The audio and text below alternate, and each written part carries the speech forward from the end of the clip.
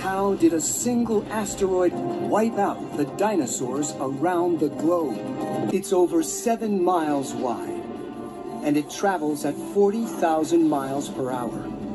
And the crater's dimensions tell us something else. 30,000 cubic miles of rock are displaced here.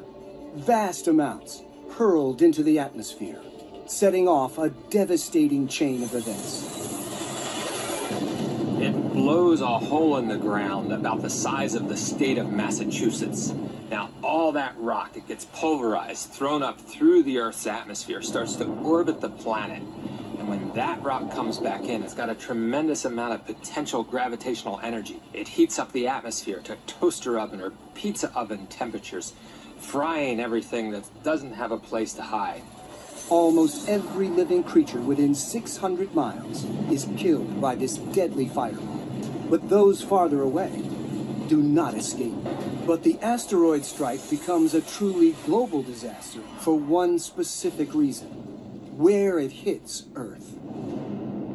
This part of the planet contains rocks high in sulfur. On impact, the sulfur is vaporized and blasted high above the Earth. The asteroid hits deep water here, absorbing some of the impact, and 30 minutes later, the ocean rushes back in. Water vapor from this tsunami combines with the sulfur to form sunlight-blocking gases in even larger quantities. Deep beneath the tropical waters of the Gulf of Mexico lies a seething history of piracy, slavery, and bitter conflict. Imagine if we could empty the oceans, letting the water drain away to reveal the secrets of the seafloor.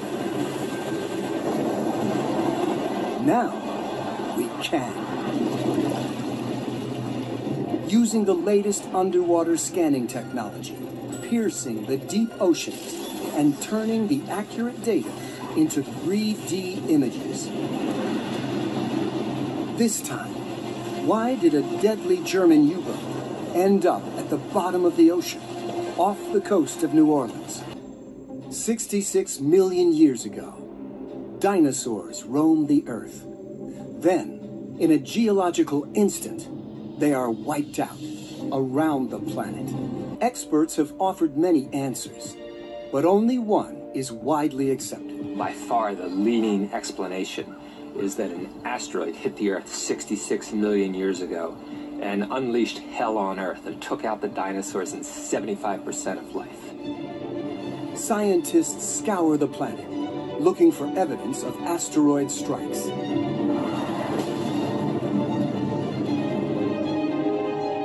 But none of the impact craters that they find are big enough and of the right age to be the culprit.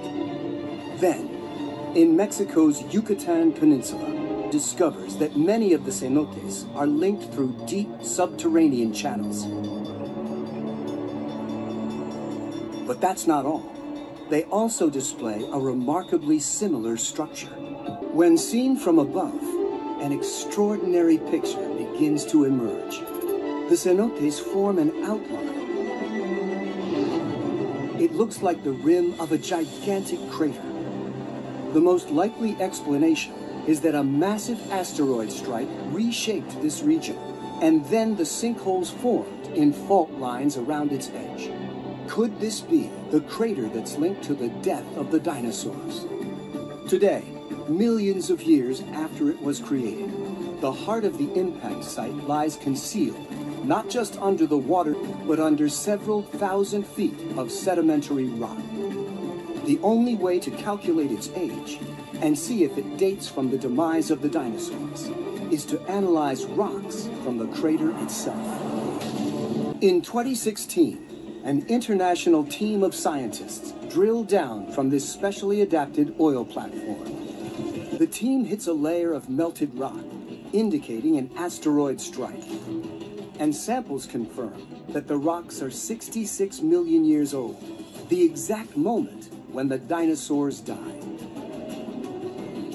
Next, the team analyzes the rocks to calculate the asteroid's power.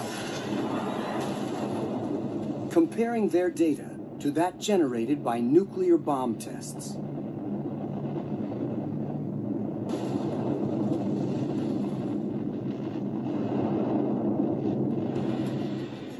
Using this data, it's possible, for the very first time, to create a 3D visualization of the crater, now hidden deep beneath the Earth, and discover how a single asteroid can wipe out dinosaurs around the globe.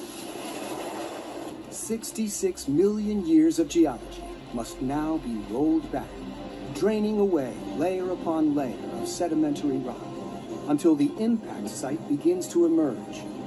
A site that no living creature has witnessed for 66 million years. The crater is immense, over half a mile deep and 120 miles wide. Around its edge towers the outer rim, formed by rock ejected from deep within the Earth's crust.